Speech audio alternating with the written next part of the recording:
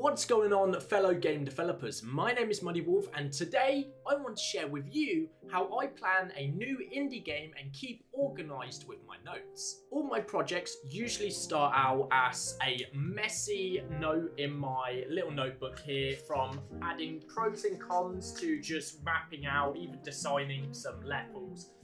It's super simple. I usually write down a bunch of things, but it gets quite messy using a notepad. That's why I only start off with this, just to collate some ideas and actually come up with the base plan for what I plan to do. Now, this approach is great to get some rough ideas on a page. However, it's unorganized and hard to keep track of. So once the messy note stage is complete, I move on to the mind mapping approach of collating all my notes into one place. To do this, I use Scrintal, an easy to use digital canvas for converting your creative ideas into a well-structured set of notes. Scrintal takes the usefulness of simple note-taking and combines it with a powerful mind-mapping user interface so you can keep your notes organized. Now, this video is actually sponsored by Scrintal. However, they have asked me to give an honest review, and to be honest, it's pretty awesome. I actually do use it for game development on a regular basis. So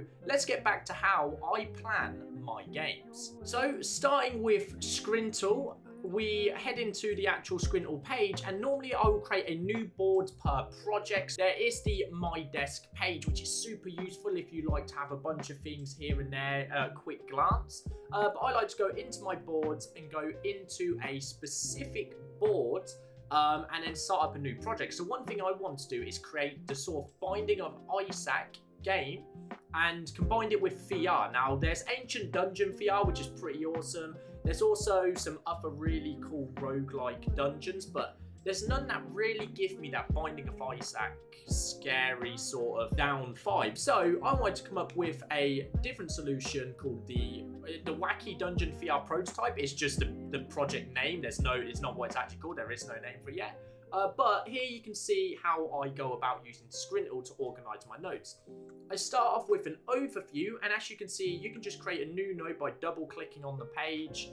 I can actually go down here, add cards, boards, daily cards, text, columns, and web links. There's a bunch of different things in there, and there's loads of features in Scrintal that are super helpful for this. As you can see, I can open up like a little overview here and actually have a look at this. So you can see a virtual reality game based on the roguelike The Binding of Isaac, and with a similar style to Doom.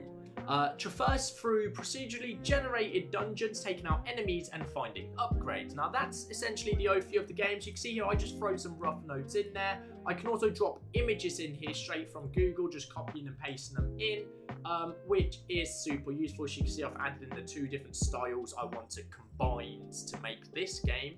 I then have a section where I will add all my mechanics in. So this is only a few of the mechanics. I have some ideas here where I want to actually use some guns, and it's really cool. So Scrintal really helps this by just making it easy to keep all my notes in one place. I can then go back to this whenever I want and check out the different notes. You can see I've got enemy types down here.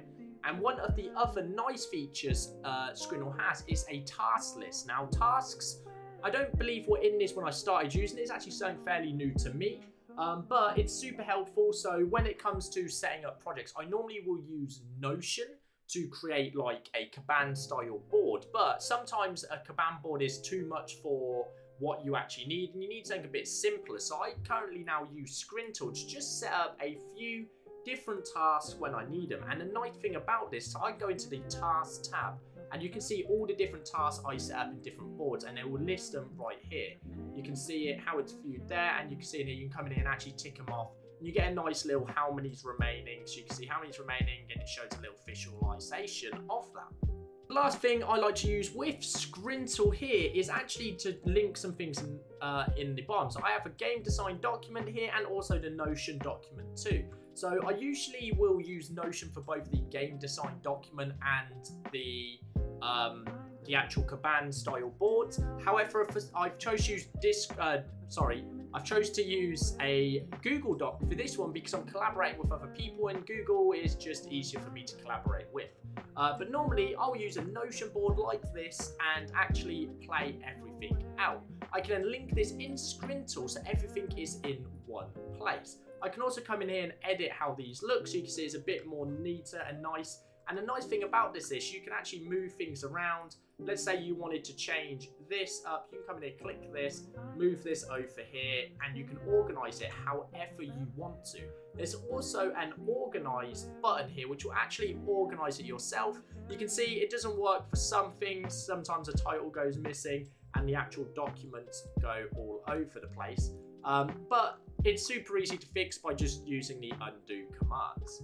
Now, as I said before, there's a bunch of different features to this, and you can actually go into this and try all of this out. So Scrintal have been super kind and generous and gave us a 10% discount off the Personal Pro plan, which is valid for 4 weeks after this video is live. Definitely get in there and use the discount while you can. You can get Scrintal right now for $5.49, the Personal Pro account, and then you can add on top the 10% discount as well, which will obviously take some off the top of that. So as I said, once we have planned out all the features to the game in Scrintal with all the notes and the little areas, I can then take this information and put it into a Kanban style board, so we can add in each thing like setting up the project, and from here we can actually go in and see, okay, we want to add power-ups to our game. We can come in here and just say power-ups, and then add in the description straight from Scrintal, so it's all in here. We can even link back to Scrintal. We can even then come in here and drop in our link to Scrintal, so we can open that up straight away. So if you're working in a team and you want to collaborate on this together as well, you can actually come up to here, and anyone with a Personal Pro license will be able to, you'll be able to share with. And I believe you can add up to 5 other team members from this, but they are working on a beta version for teams. I believe I saw that on their actual homepage down here. So you can actually come down here, can we collaborate? And it says here, you can actually fill out an application for a team beta account, which is something that's coming soon, I believe.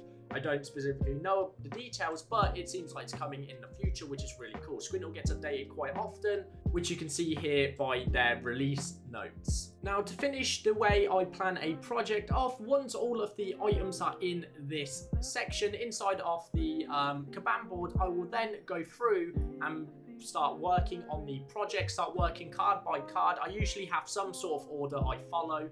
And then once that's all done, I will change it. But sometimes during development, you actually change things because things don't feel right. So normally I'll come in here and I'll actually just go in and just tweak some different things. And you can simply go in here, add tasks in. You can go in here, add bullet pointed lists. So you want to say, you want upgrades, you want guns, you want power-ups. You can add all of that stuff in here with a bullet pointed list. You can come in here and format your text as well. You can set to H1s, H3s, and bold. It's quite a powerful and diverse tool, so it's really good when you want to have pretty notes as well.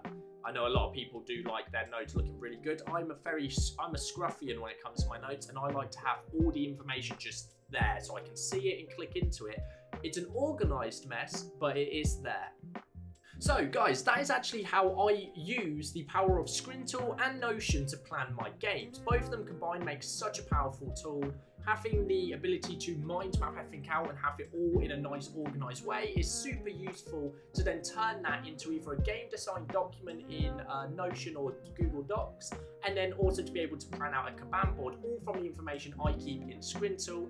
But guys, don't forget, you can actually get 10% off. There is a link down below with a code. The code is Muddy10. So don't forget to use that when you check out for getting your Personal Pro plan. Scrintal is super awesome, and I 100% recommend it for those who are trying to plan out projects. So it's actually super easy to use and also pretty cheap as well, which is super helpful for us indie developers who don't have a massive overhead of funding to rely on. But that's going to be it for this video, guys. Thank you for tuning in. I will see you in the next one, and let me know what you think of Scrintal down below in the comments. It's a super awesome tool, and let me know if you also use it as well. But that's going to be it for this video, guys. Peace out.